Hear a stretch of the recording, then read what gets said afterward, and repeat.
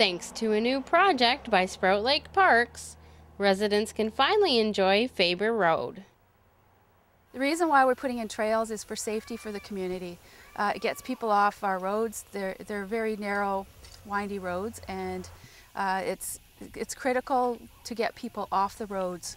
And we have a lot of people out here that like to walk, like to bike, and walk their dogs, and it's wonderful. I'm just getting compliments today on how wonderful it is that the trail is in place and people are using it.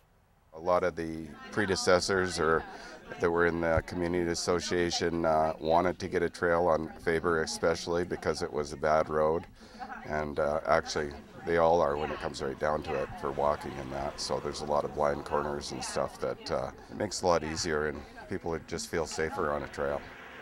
And locals seem to really like how the trail has opened up the area.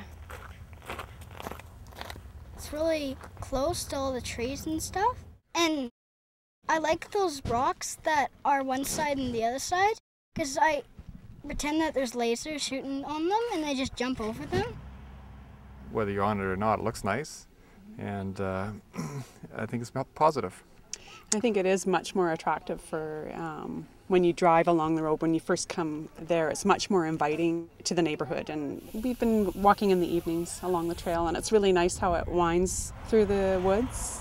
Adds a little bit of character, I think, to have it going. And a little bit up and down too. Yeah. So it's a nice variety from the normal pavement rock.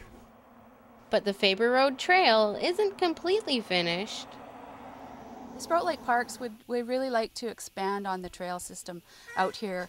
We want to do a master plan, and hopefully the trail will be all the way around the lake to make every area safe.